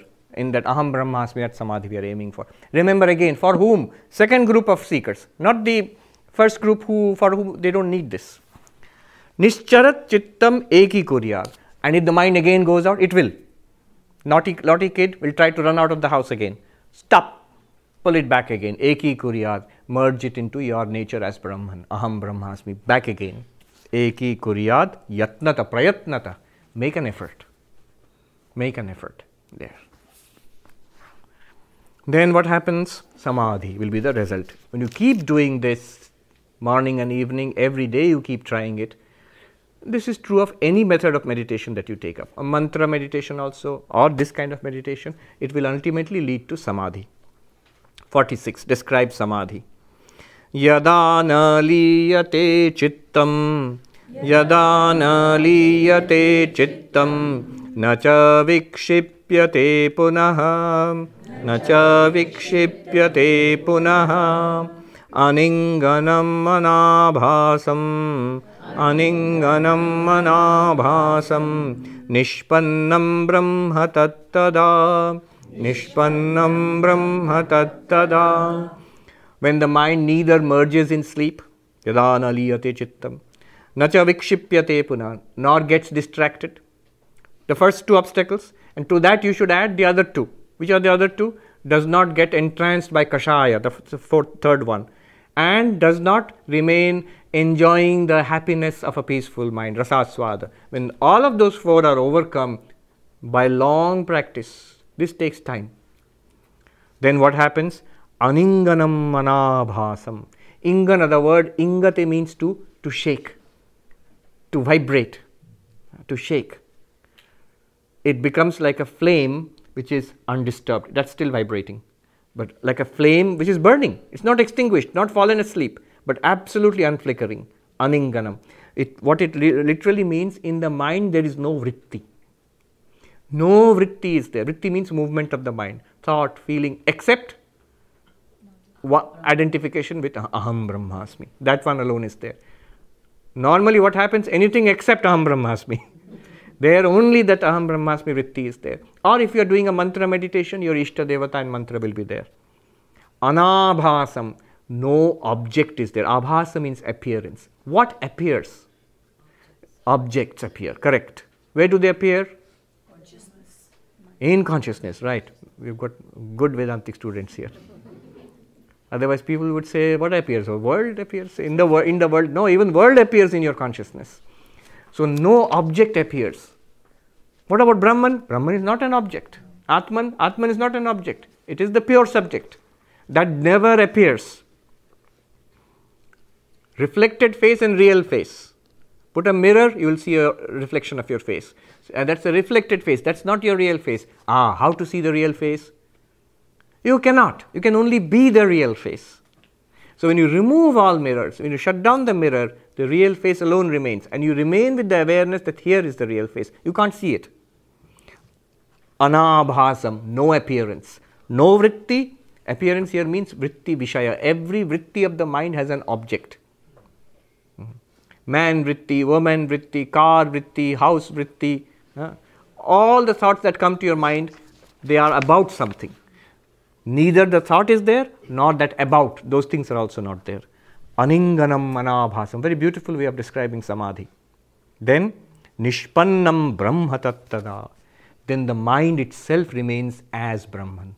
The mind merges into Brahman or remains as Brahman. Remember, mind remains as Brahman, becomes Brahman, don't be confused. Mind is Brahman. Actually speaking, mind is Brahman, body is Brahman, the world is Brahman. After all, if I show you a pot, a clay pot, and after all the analysis say, then the pot becomes clay, what does it mean? You realize that it is clay, it always was clay. You don't have to pound the pot into powder to make it clay. As it is clay. The pot merges into clay, the wave merges into water. What do you mean wave merges into water? Does it mean that the wave will subside back into the water? No. The wave can remain as the wave. You realize it is water. The mind remains as mind, but you realize it is nothing other than Brahman. When you see a snake, in classic example, snake in the rope, the snake merges back into the rope. Has something happened actually? Nothing. You just realize it's the rope. You just realize mind is also Brahman. Sri Ramakrishna put it in his own way, that Shuddha Mon, Shuddha Buddhi, Shuddha Atma. The pure Atman, Satchidananda, and the pure mind are one and the same. People get confused. Vedanta does not say that. Mind is different, Atma is different. Only beginners, kindergarten, not Mandukya Vedantins. Mandukya Vedantins will say, yes, Brahma tad nishpannam tada. Mind itself reveals itself as Brahman. Just as the pot reveals itself as clay. What does the pot have to do to become clay? What does the wave have to do to become water? Stop being so wavy? No. It just realizes it is, was and is. Helplessly it is water. Pot is helplessly clay. So the gold ornament is helplessly gold. The mind is helplessly cittaṃ chiditi vijānīyāt. Know that, realize that the mind itself is pure consciousness. Pure consciousness alone appears as the mind. Then 47. This is the last but one. I'll come to you. Hold on to the question. Samadhi. As a result of samadhi, what happens? Swastham shantam sanirvanam. Swastham shantam sanirvanam. Akathyam sukham uttamam. Akathyam sukham uttamam. Ajaṃ ajena gena. Ajaṃ ajena gena. Sarvagyam parichakshate. Sarvagyam parichakshate. Parichakshate, the teachers of Brahman, the masters of Vedanta, they teach us this. What remains after this when the mind is stilled in Brahman? What does the second class of seekers, what do they realize? Shantam. Shantam means peace itself. This Shantam is from the 7th mantra of the Mandukya Upanishad. Shantam Shivam Advaitam Chaturtham Manyante. Do you remember? Nanta Pragyam Na Bahish Pragyam. Shantam. This here Shantam means forever beyond suffering. This Brahman is forever. Oh, now it is beyond suffering. No, no, no. Earlier it was suffering so much. No, no, no. Brahman was always beyond suffering. You, Brahman, you were always beyond suffering. Shantam. Swastham, established in itself. What does established in itself mean? Brahman is neither karya nor karana. Brahman is not produced by anything else. What is the cause of Brahman? Like you say, no, God made the world. The kid will ask, who made God? No, nobody made God. So Brahman is the only reality. Nothing made Brahman. And also, Brahman does not make anything. Contrary to traditional religious belief, God is the creator of the world. Higher belief, God alone is. There is no world to be created. But the world appears in God. Brahman is swastham, neither cause nor effect, non-dual, advaitam. Established in itself. Swas means stitam, swastham. Established in itself. Swatmani stitam, even better. Shankaracharya says, Swatmani stitam, established in the self. Itself, what is that itself? The self, you. Sanirvanam. This is moksha. Nirvana here means moksha. This is moksha. Yes, you had a question? Yeah, I had a clarification. Yes. So you told that when in a state where you have only one vritti, then it's said to be like it's concentrated. Yes. So then, but you also again said after few sentences that vritti is associated with the object. Yes. So then what is the object in that? No object at all. The vritti becomes focused on aham brahmasmi, so that vritti has no object at all. That vritti melts back into pure consciousness. So it is objectless basically. Because Atman, you can say Atman is the object. Here it says ajaṃ ajena gena. Brahman is the thing to be known. So what is the object of that aham brahmasmi vritti? That I am Brahman, that is the object. But it's not an object. Brahman is not an object. So that vritti remains without any object. Without any object here means, what is the definition of an object? Anatma, not self. But here the object itself is the subject. Atma is the object itself. So but you can't call Atma the object. Yes. Can't help but think that as I listen to more of Mandukya, I feel bad for Heidegger, because had he read Mandukya, he probably wouldn't have. Well, he would have saved a lot of effort. It is true. In fact, Heidegger was the first Western philosopher after, I think, Plato or something in the last 2000 years who considered the question of existence itself. All other philosophers, including Indian philosophers also, consider the question of things which exist. Substance, quality, God, universe. But what is existence itself? It's only Advaita which talks about it. Advaita Vedanta. And Heidegger in the 20th century. He got mixed up with Hitler and his folks, so he has a very bad name. But he was probably, if he had not got mixed up with the Nazis, probably the greatest Western philosopher in the 20th century. But we were just discussing him in a discussion a few days ago in a meeting of philosophers on the east side. Heidegger talked about being, but immediately after that he talked about being, the way of being in the world. Way of being in the world. You already made a jump from being itself to a particular mode of being. And then he becomes enmeshed in the different ways in which being can exist in the world and so on and so forth. But he got these ideas. Being precedes essence, he says. Essence means the unique characteristic of each person, that before that it is just existence. Then only we have the unique characteristics which make us separate from each other. This is kindergarten Advaita. This we have left behind far long ago. But yes, anyway, that's why I mentioned to David Chalmers in this NYU workshop on attention that these two, from a Vedantic perspective, there are two interesting questions in Western philosophy that we see now. One is Heidegger asked about being. The conclusions he came to are different, but the question he asked about being. What is being itself? And what you, David Chalmers, have raised in this late 20th century. What is consciousness? Answers we'll see later, but the two questions are very important. One is about Sat, one is about Chit. Which comes first? Neither. Think about it this way. I'll give you two answers. And this is a very good question. Which comes first? In the waking perspective, this waking world, you would say existence comes first. You exist, then you are aware. Is it not true? Here are things which exist, and then we become aware of them. The Vedanta society exists, and you come and become aware of the Vedanta society. That's the common sense way in which we treat the world.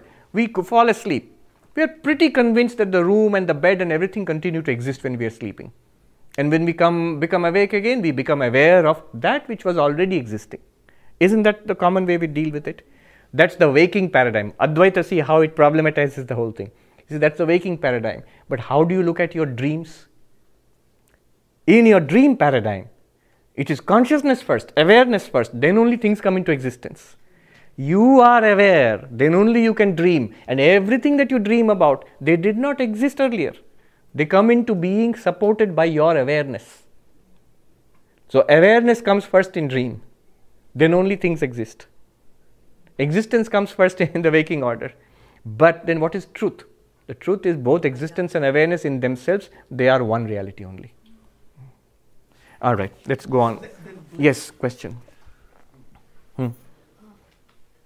Yes. With regard to detachment that we were talking about, if a seeker is genuinely got a good understanding and got some breakthrough, but still is always interested in listening to Vedanta with a perfect goal in mind, that enlightenment is the main thing in life, that's Yes. reason. But as a side effect, you're also getting peace and happiness because there's some joy listening to Vedanta. Side benefits, not effect. Benefits. So what is this? I'm confused about. That is true. You are a Vedantic student, and I have taken the message of Vedanta to heart. I have got some clarity about it. I like it, and I'm practicing regularly. So this is the way things should develop, definitely. Yeah. This is itself detachment. When you find that, but consciously if you do that, from this perspective, this Vedantic understanding, if you consciously do that, you will find detachment is very easy. It's natural. Yes. When Sri Ramakrishna was in deep samadhi, somebody would come and say mantra in his ear. Why do they do that? What happens if they don't say mantra? Yeah. So we find there are different stages in Jivan Mukti. We find different stages. 7 stages they talk about. What are they? Shubhecha, Vicharana, Tanumanasa, Sattvapatti. There are 3 final stages after enlightenment, after realization. 3 final stages are there. The 3 stages are: 1, a person can be merged, or the mind becomes merged in the self, aham brahmasmi, or the thought of the divine, it becomes merged in samadhi for some time. And then again the mind becomes active, and that person comes out of samadhi by himself or herself. You don't have to do anything. That's 1. The second deeper state is where the person will not come out by himself or herself. Then you have to do something to make that person come out, somebody from outside. So sometimes Sri Ramakrishna would go into samadhi in different ways, depending upon if he's listening to a song about Krishna, he's gone into samadhi absorbed in the thought of Krishna. Listening to something about Kali, he's gone into samadhi absorbed in the thought of Kali. Then the mantra of that particular deity has to be chanted loudly. It's not that he's unconscious, he's fully conscious, but not conscious of this apparent world. That pulls the mind back to this world of appearances. Then there is a deepest level of samadhi where the person will not come back anymore. By himself he will not come back. Even if you try from outside also he will not come back. And there Sri Ramakrishna says after 21 days the body falls off. This is like a dry leaf, the body falls off. So that's the deepest absorption. But remember, these are not stages of realization. These are stages of the mind being absorbed in jnana is the same. Whether mind in the sixth, that is 7 stages, 5, 4, 5, 5, 6, 7.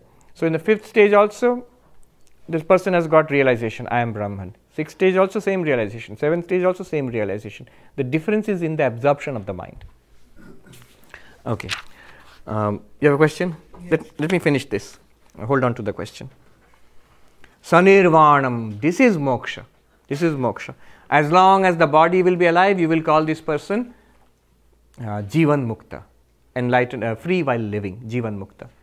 And when this person, the body dies, you call this person Videha Mukta, liberated after death. But from that person's own point of view, you are already free, always were free. For that person, Jivan Mukti and Videha Mukti make no difference from from the enlightened person's perspective. I am Brahman, that person knows. It's only from our perspective we say, oh, he's enlightened in the body. From that person's perspective, in the body, outside the body makes no sense. It's Brahman and Brahman alone. So, this is called Sanirvanam. Akatyam Sukham Uttamam. Akatyam, inexpressible. Avang Manasa Gochara, beyond language, beyond conception. So he is saying Akatyam also in ordinary Indian languages means the unspeakable, abusive words, what you should not speak. Here Akatyam means that which cannot be spoken. Sukham Uttamam, the highest bliss. Showing here, it is not the bliss of samadhi which was being spoken of earlier. It's not that bliss where you should not get attached to it. Rasaswada, don't get attached, not that bliss. Sukham Uttamam here is Ananda Swarupam, Brahman itself. Brahman itself. It's not like, the difference is this, it's not like the face in the mirror, it's like the original face. The face in the mirror has an advantage though. Can you tell me what it is? You can? You can see it. The original face you cannot see. Are you with me? Yes. Original face you cannot see. But the problem with the reflected face are many. One is, it will come and go. Will it not? It will come and go. And it depends on the mirror. Sometimes the face, you see convex mirror, you'll start laughing how your face looks. Concave, the trick mirrors are there. Concave mirror, convex. So depending on the reflector, that reflection also will change. The quality of the reflection will be different. And also, worst of all, the reflected face is not the real face. It's a reflection. It's not real. Similarly, Ananda, the Ananda which is Brahman, Brahmananda, is not an experience, not a thing to be experienced. It is you yourself. It is infinite and you yourself. That's the advantage. And the disadvantage is it cannot be experienced as a thing. So does that mean when you realize yourself as Brahman, Brahmananda, you will not be happy? Of course you will be happy. Rather, you will not care about that reflected bliss. And the reflected bliss in the mind has many problems. Just like the reflected face in the mirror. What happens to it? It comes and goes. 1. It increases and decreases. 2. There's little happiness, more happiness, tremendous happiness. But they're all reflected. And finally, it is an appearance. It's not real in itself. It's an appearance of you, the Brahmananda. Sukham Uttamam. Wait, let me finish this. And this is very beautiful. Ajaṃ ajena gena geya, the thing to be known. The thing to be known is not a thing and it cannot be known. That's the problem. The thing to be known is Brahman, but it's not a thing, it is you. And it cannot be known as an object. You realize it as yourself. How is it known? Ajaṃ ajena, the unborn is known by the unborn. Very beautiful expression. Sri Ramakrishna says almost the exact same thing. Awareness becoming aware of itself. Bodhe bodhkara. The final thing which Sri Ramakrishna has said about enlightenment is exactly this. How is this enlightenment? The non-dual realization. Sri Ramakrishna says, Bodhe bodhkara. Bodha means consciousness. Becoming aware of awareness, becoming conscious of yourself as consciousness. That's the only way to put it. Not even through the mind. Even there the mind falls silent. Ajaṃ ajena gena sarvagyam. Sarvagyam here means sarvascha jñascha. All, the entire universe is nothing but that. And that, what is that? Jña, consciousness. It is consciousness alone. Parichakshate, the enlightened ones teach us thus. The wise ones teach us thus.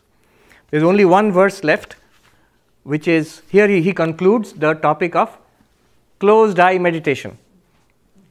Enough to make your eyes close in despair. No, closed eyes meditation topic, that is yogic meditation on Vedantic realization. That is completed here. And the last verse, he will sum up the entire teaching of Advaita Prakaranam, which I have reserved for the next class, where I will give that verse and sum up the entire teaching of this chapter. Okay, there were two questions. I saw hands. You and you, yes. I think you hinted on it just now. Yes. So the clay pot metaphor is a good framework to understand Brahman as existence. Yes. The Mandukya framework is a good, excellent framework to understand Brahman as consciousness. Yes. What about bliss? So can bliss only be understood if you are realized, enlightened? No, you can understand now itself. I refer you to, I know I have not talked about it as much as I talk about Brahman as existence, Brahman as consciousness. I keep talking about that. Vedanta also does that. But if you look at Taittiriya Upanishad, Ananda Mimamsa, I have given a couple of talks on this. If you search in search of bliss, you have to search for my talk in search of bliss. You have to be in search of the search of bliss. There I have talked about Brahman as Ananda. Look at it this way. See, I'll tell you the Hindi, if you understand Hindi. I'll tell you the Hindi and then translate for the benefit of others. So how they teach it so precise. If you catch it, you basically, at the very least, the understanding of Advaita will be clear. He says, this teacher, in Hindi, he said,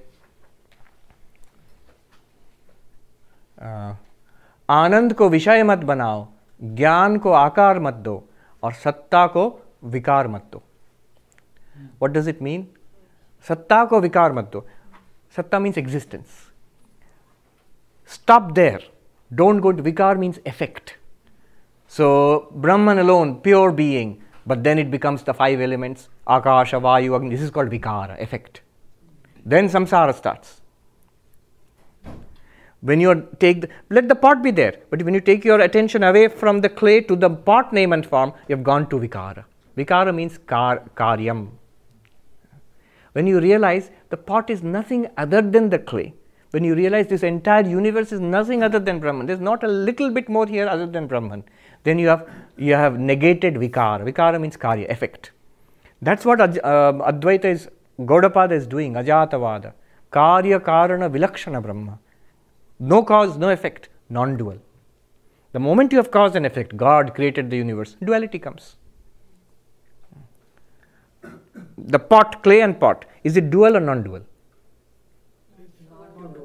But I have said two things, clay and pot. Depends on the perspective. In the real world, or sort of. In no world are they two. In the unreal world. Even in the unreal world, they are not two. Can you? I'm taking an example of the unreal world. In Advaita, there is no clay or no pot. But in our world, right now, if I give you a clay pot, am I giving you two things or one thing? One thing. But I've used two names, pot and clay. Which one will you use? We'll use pot because the form. Yes, but knowing that, the underlying substance is clay. Even don't use underlying. But underlying what?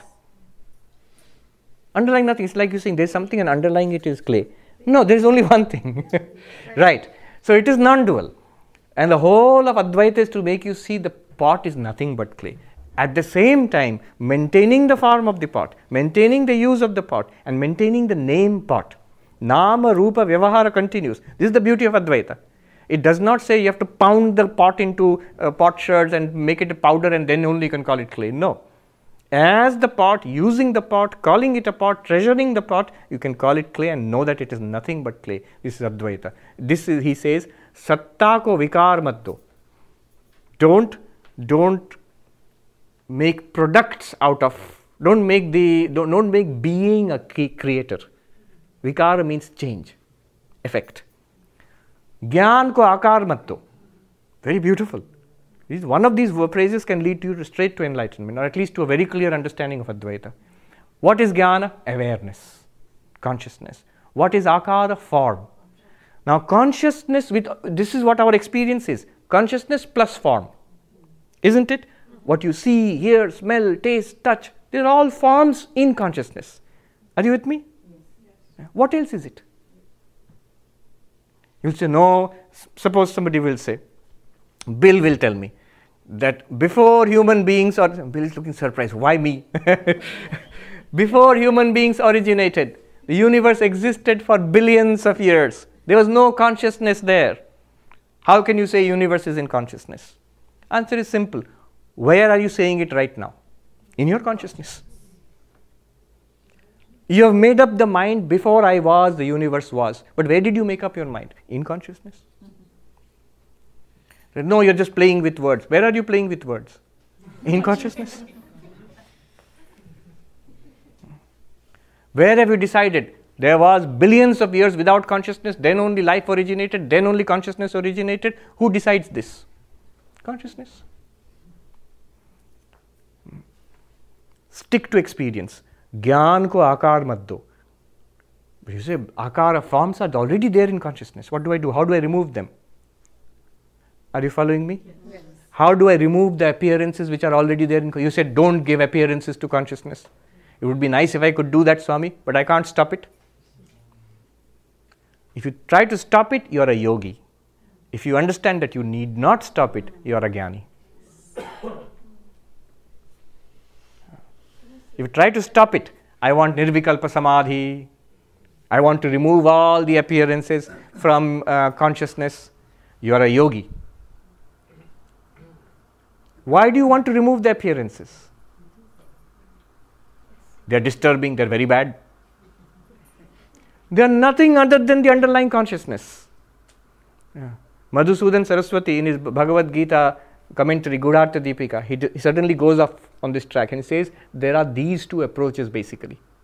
One is the approach of the yogi. He says the followers of Hiranyagarbha, that is Sankhya and Patanjala, they regard the world as real. For them there is no other way except nirvikalpa samadhi, he says. They have to shut out the world to experience themselves as pure consciousness. Then he says, there are the followers, he says followers of the Vedas, the Vedic path, who realize that the world is nothing but an appearance in Brahman. So Brahman alone exists, let it appear. Let it appear, in Hindi they put it very nicely, Hajar man, lakh man purpuraye, isme tumko kya? Let a million minds bubble forth. How many minds will you put in samadhi? They call it whack-a-mole, like this, something it comes up. How many minds are coming up? Put them into samadhi, another comes up, put it into samadhi. You can't do it. But it's not necessary. Jnani will say that. Gyan ko akar maddo means when the akar is there you see it's only jnana is there, only consciousness is there. The akar is nothing separate from jnana. Then you come back to your question. Anand ko vishay maddo. Yeah, vishay mein anand mad dhuno. No, exact word was Anand ko vishay mat banao. Anand ko vishay mat. Don't make Ananda an object to be enjoyed. Detachment. No, then you realize that you are Ananda itself. Completion. It's like saying, the example is this, reflected face. Do you ever feel, when you see your face in the mirror, very nice, good. But do you ever feel tension? If I go away, my God, it will go away. I have to remain here all the time. Otherwise, face will go away. You ever feel that? No, you know, my face is here. Doesn't matter. That reflected face may be there, may not be there. It may be a shiny reflection, may be an obscure reflection. Doesn't matter because my real face is here, though I can't see it. Similarly, more Ananda, less Ananda, divine Ananda, worldly Ananda, no Ananda. I don't care. Those are all tiny reflections of the infinite which I am. Not theoretically, actually. So that is the Vedantic understanding of Ananda. Yes, the gentleman there. Yes. In order to find out yes. Sat and Chit, just not as a question, yes. existence and awareness, can we say that existence is more on ontological level? Yes. And when we want to find awareness or Chit, it's more epistemological level? True, the approach will be ontological, approach will be epistemological. You see, Drigdrishya Vivek is epistemological. The Chandogya approach to Sadeva Samvedamagrasi, Tattvamasi, that is ontological.